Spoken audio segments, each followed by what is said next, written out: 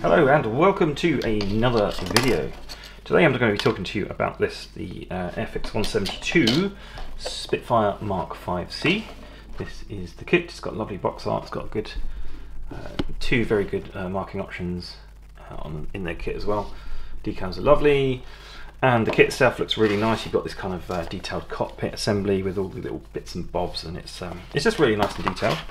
However, I have come across an issue which other people have reported as well, and it's when you come to put the fuselage into the wing assembly, a lot of people are getting this issue with the massive gap on the wing root, as you can see here, and that is pretty big. So that got me thinking, well, I bought another kit. I bought two of these just because they were really cheap. You know, is it something I've done wrong? Is it something that's wrong in the kit? And I think it's a bit of both. So I'll show you what I mean. So here's one that I've put together just with masking tape. So there's no glue, just dry fit. I've literally just tacked this together really lightly, no pressure at all.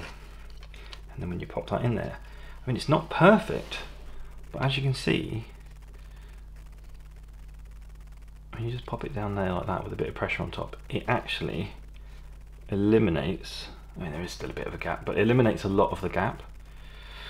I mean, as you can see, if you kind of squeeze the fuselage halves a bit, it creates the gap. If you push it down, a lot of that gap is filled. Now the issue with doing that is actually, I'm pushing it down here, come on camera focus, and it kind of opens up the front of the nose cowling there.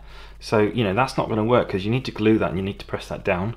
So I do think there's going to be a bit of a gap there, but certainly I'm hoping it can be a bit better than the one I've started building. So I do think when you're building this kit, you have to be really careful when you're gluing the fuselage halves not to squeeze it, and I think that's what I've done here. I've, you know, like you would normally do, squeeze it together, because you kind of need this to be together so that the cockpit actually sits in there and doesn't fall out. So I do think it's a bit of an issue with the kit, to be honest, because I've not experienced this particular issue with like their other Mark 1 Spitfire, which those kits, while not particularly detailed, they are quite good. So yeah, it's just something to be wary of on this kit. So at this point I've got, you know, the option of just kind of giving this up, this one. But I'll probably continue and just, like, you know, I'm going to have these gaps, so I'm probably going to try and get it in the middle there, like that, glue it there, and then fill it with some milliput or something, because milliput doesn't shrink, or some Vallejo filler or something, deluxe plastic putty or something, but I'll figure it out. Or I can just, you know, start with this build and try and get it a bit better from the start, from the get-go.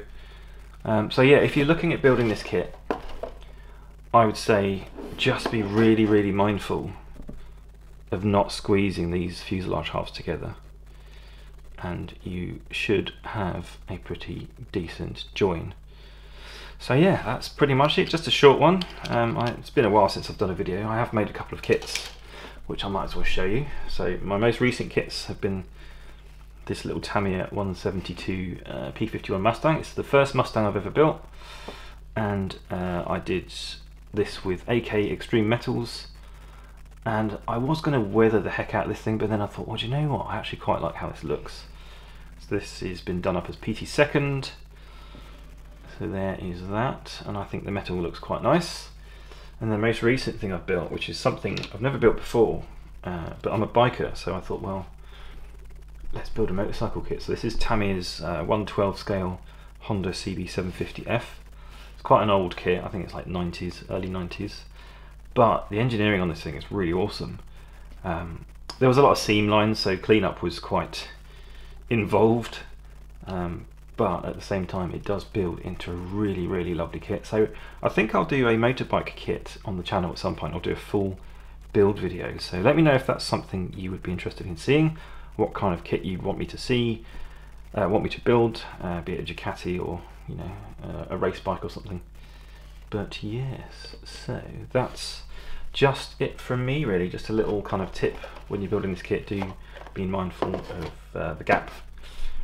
And I do think it's a bit of an issue with the kit, personally speaking. I don't think that gap should be there like it is, but there are ways. The there does seem to be a way around it, and that's just kind of, if you follow the instructions in the kit, it doesn't really, you know, there's no warning, but as you can see there, like the gap looks a lot better.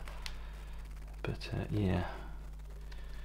So best of luck building your kit if you have one of these, and let me know how it goes in the comments. Stay tuned for more, because we've got a Edward Hellcat video coming. That's all built, and that should be up on the channel in the next couple of weeks. Thanks for watching, guys. Take care and happy modelling.